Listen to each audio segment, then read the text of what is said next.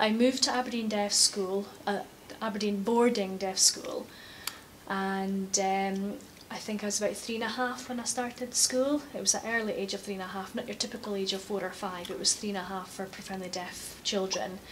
It was a boarding school because my parents lived in Huntly, and I was their only child, and they missed me terribly.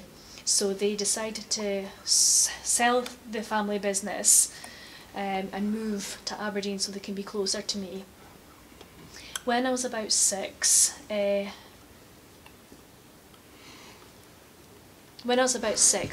that's when I realised that we lived in Aberdeen and not Huntly anymore.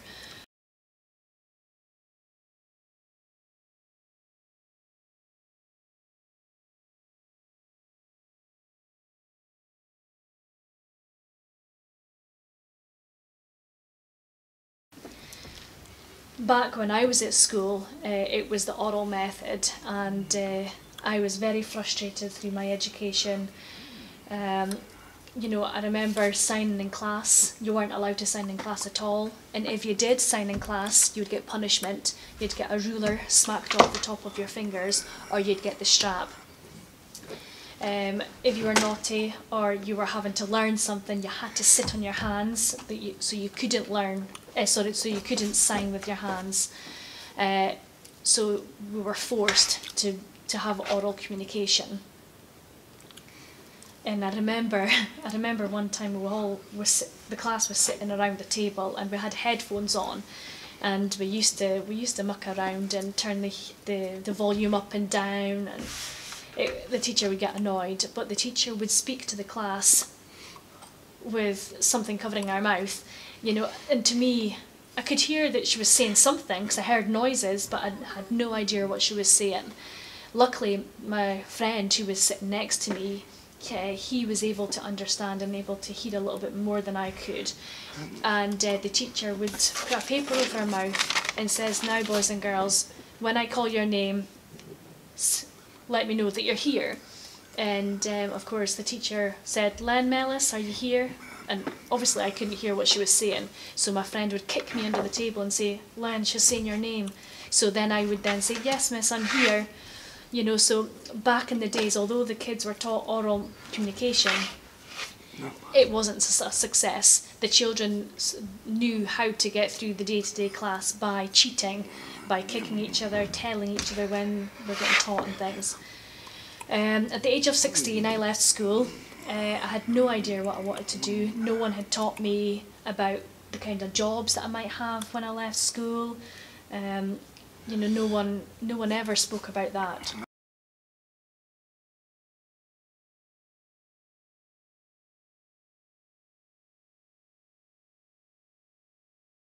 Now, education in my day was a totally different thing to what education is now.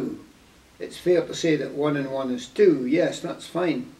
But I'm afraid that the teaching staff were not trained to handle someone with visual impairment. They had absolutely no idea. So much so that in my primary school days, having said that I couldn't see the board because the blackboard was the focal point of the classroom, you were dependent on seeing that.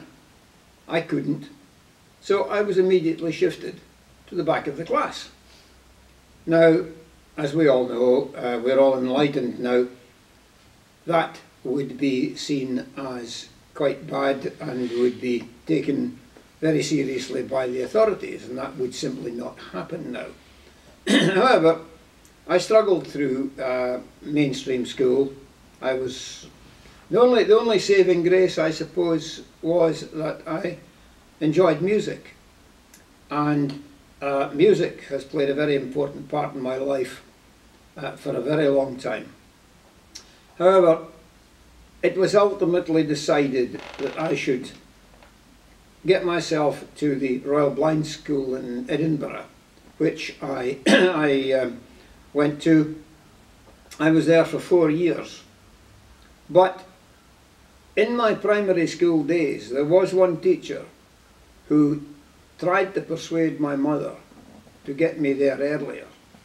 Now, it was just in wartime, the Second World War was on, and Mother didn't want to see me out of her sight, and I respect that. It made it difficult, but I respect it because parents had to make sure their children were safe, etc. So anyway, I ultimately arrived at Royal Blind School, I would say far too late to really work at a good education.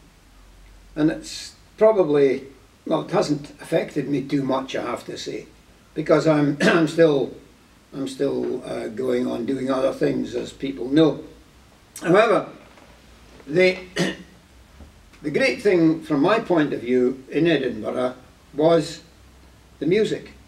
I mean, I had to learn other things too, but the music was something which I found a great help. I learned to play piano and organ. The school had an organ there with 3 keyboards to it and a full footboard, so it was great. Thoroughly enjoyed that.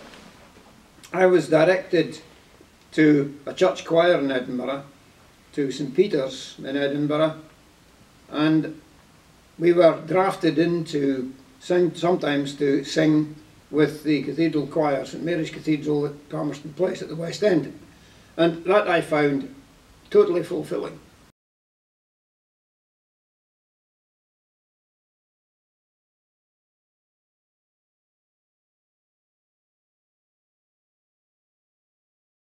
When I was diagnosed with scoliosis in my early years. I think it was, my mum said I was about 3-year-old. This was, my mum was okay and she was looking after me after all the birth, how it changes. And she said that, I didn't understand, obviously being that young, I didn't understand why I had to wear a Boston brace and that kind of, this is way back in the late 80s, early 90s. And I realised I was different. And what I mean by that, I was having to get special treatment. I had to get taxis to school.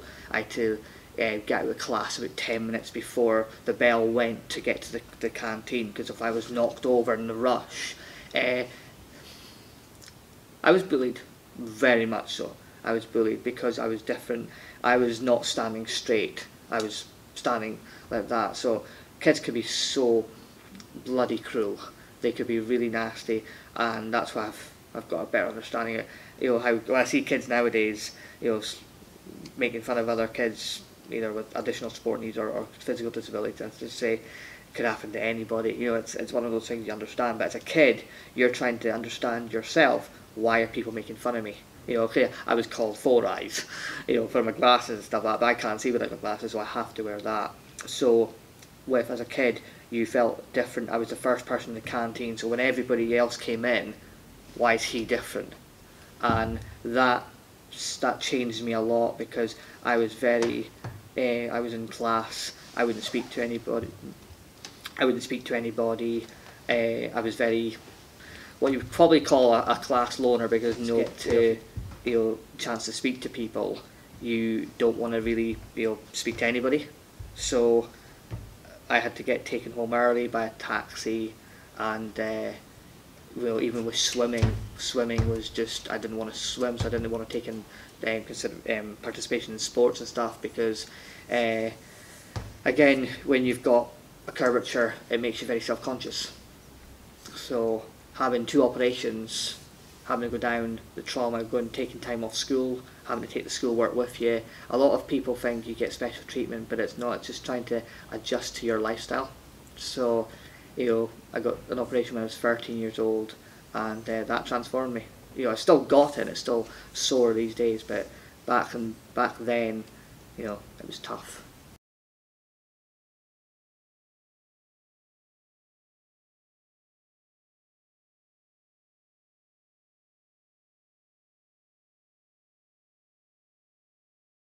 I went through days, I was enrolled in mainstream school, days I went to, and I'm not really sure to say, but I was bullied actually quite a lot. Bullying and abuse is kind of following me through my life, kind of thing.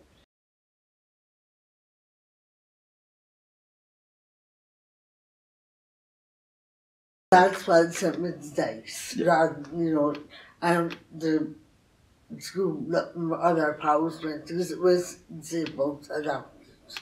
And the thought that, I mean, my mind's always been okay, luckily, but I was able to go through school, mainstream school, so that's why it's something there.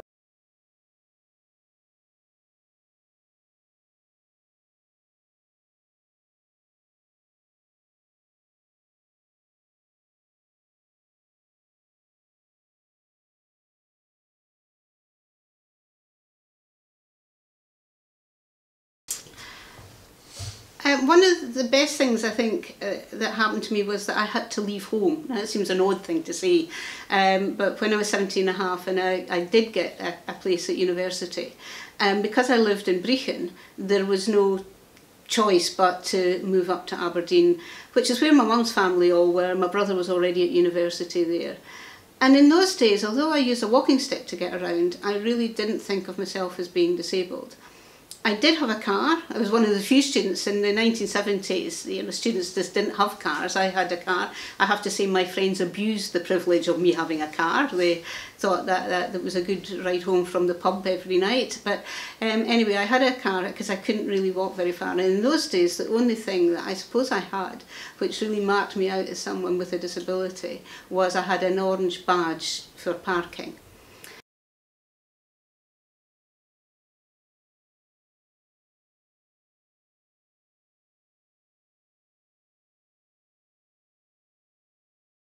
Round about 1976, the wonderful Alf Morris, who became Lord Morris but was an MP at the time, came up with the idea of a mobility allowance for people who had extra costs because of their mobility. And I was one of the first to actually qualify for the mobility allowance. I think it was probably around 1977. And at that time I was trying to get into the college to become a teacher, but at the same time I was recognising that my disability was gradually getting worse. And I had the assessment to get into college on the same day as I had the assessment for the mobility allowance. So one was looking to see just how disabled I was, the other was looking to see how non-disabled I was. And I think that kind of dilemma is very often is still with disabled people, that how much do they reveal about their disability for fear that if the person who's interviewing them thinks that they've got too many barriers because of their disability, they end up not getting the job. And I had that struggle way back in the 1970s. But luckily, I did get into college. I did eventually become a teacher, and the rest is history. I was a teacher for 18, 19 years after that.